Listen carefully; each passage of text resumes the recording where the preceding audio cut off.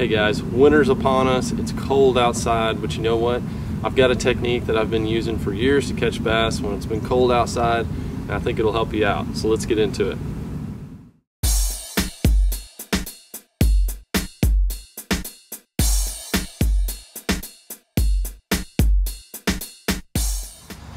So after I read this article in Bassmaster magazine, I think it was called the Buddy System or something like that, I went to a lake that I'd been to many times in the winter trying to catch smallmouth, and never really had been able to do it on the jerk baits and things like that.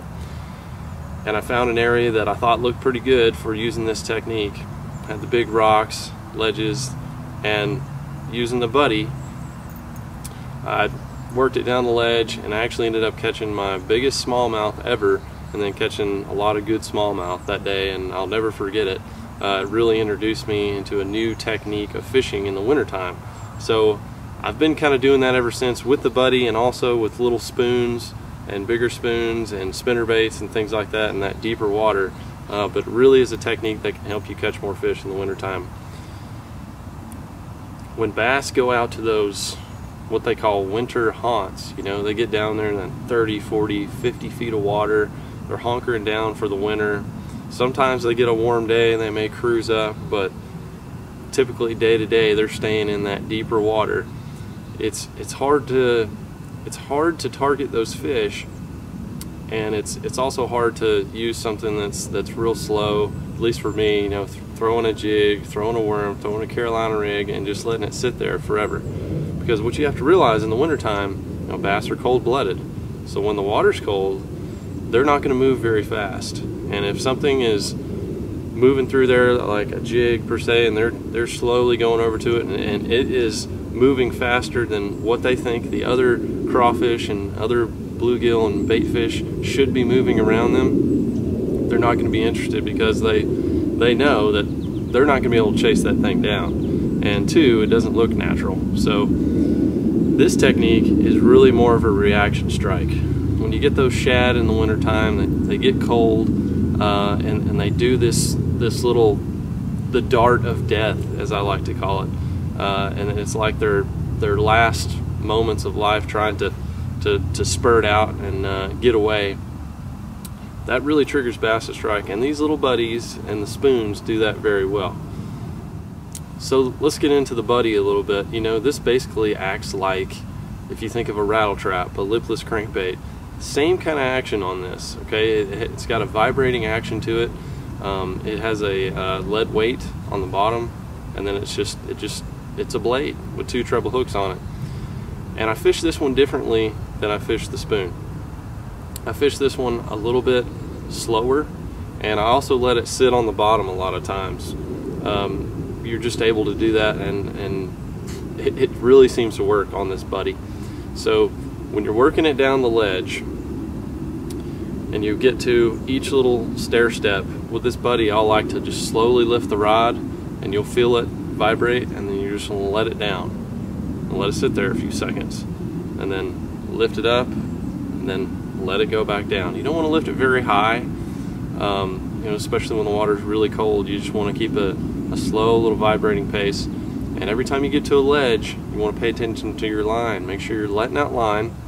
And that's why a lot of times I'll use spinning gear. It's just whatever you're comfortable with. You can use spinning gear or casting gear.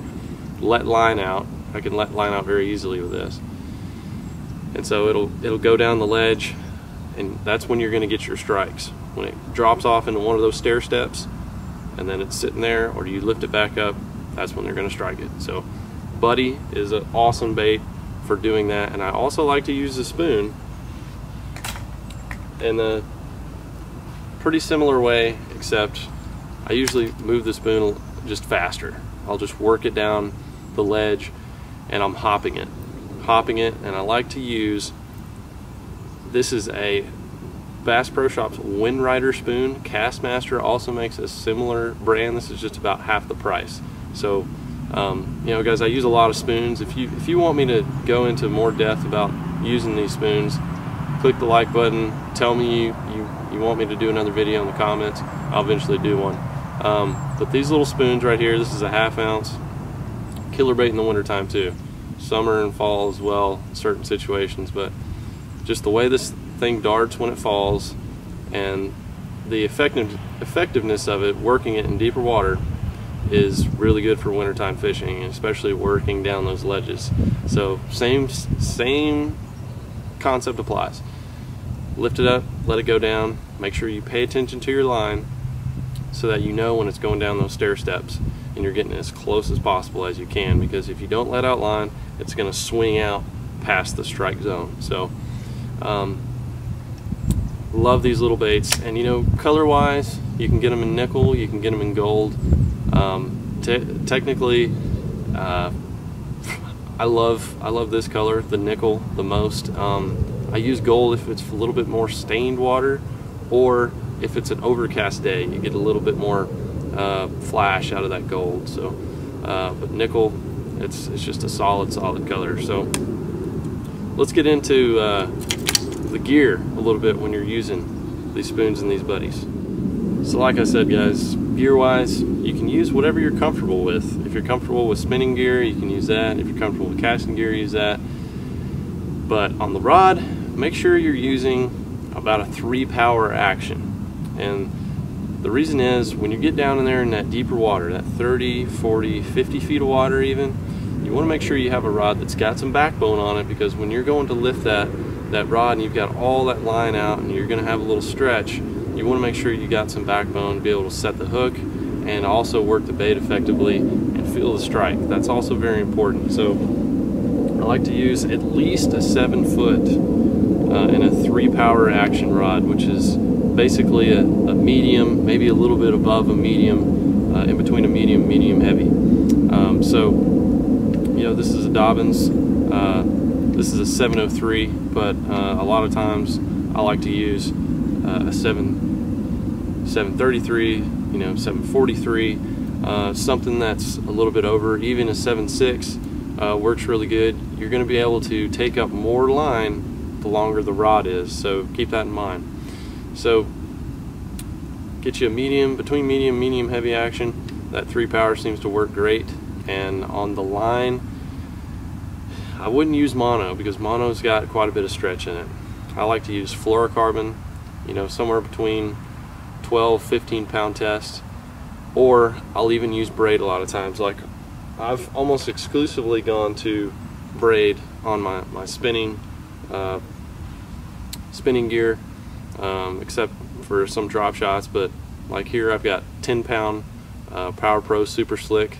This stuff's awesome, and when I'm fishing this in very deep water, I still have that sensitivity, and I can stay in connection with my line or my lure very well. I still put I got a 12-pound fluorocarbon leader on here. You know, the braid tends to float a little bit, so I wouldn't go high on the braid, 20, 30. That may be a little bit too much. But you know, when you're fishing these baits, this is a 1/2 ounce. You can go up to 3/4, even a 1. You're going to get it down there pretty good. So, but main thing, make sure your rod is got enough backbone to where you're going to lift it up, you're going to feel the bait, stay in connection with it. So those are the key things you want to keep in mind when you're fishing the buddy and the spoons on the gear. Key things to keep in mind when you're fishing the buddies and the spoons down these stair steps. A lot of times these bass will get grouped up. They'll get in little groups on these different sets of ledges. So make sure you're paying attention to where you're getting bites. You can really focus in and say, hey, I'm getting bites in 35 feet of water. And that way you know I'm going to work it a little bit quicker down that ledge, and then when I get to that 35 feet, I'm really going to slow it down and make sure I'm working the area good, really watching my line. It'll make you a more effective fisherman. The second thing is, when you do get a strike, you can always let your line out and let it go back down to the bottom. I can't tell you how many times I've seen this happen, to where the bass will actually swim over to the blade or the spoon and actually pick it up off the bottom. And a lot of times we don't think about that with spoons. You know, you're thinking about just hopping it a lot, but they will actually come over and pick it up off the bottom, just like a shad would do its last little twitch and then sink down to the bottom. So keep that in mind as well. You can also get get some good bites doing that. But main thing is, you can catch big fish this time of year fishing out deep on these stair steps using this technique. It's something I've been using for years, and you know, when you're not getting those bites up shallow on the jerk bait and other things like that, water's in the 40s, low 50s, head out there to those ledges and see what you can do. So hope this helps you guys. I've enjoyed making videos for you all year. Make sure you hit the like button, and I'll see you guys in 2014. Catch you guys later.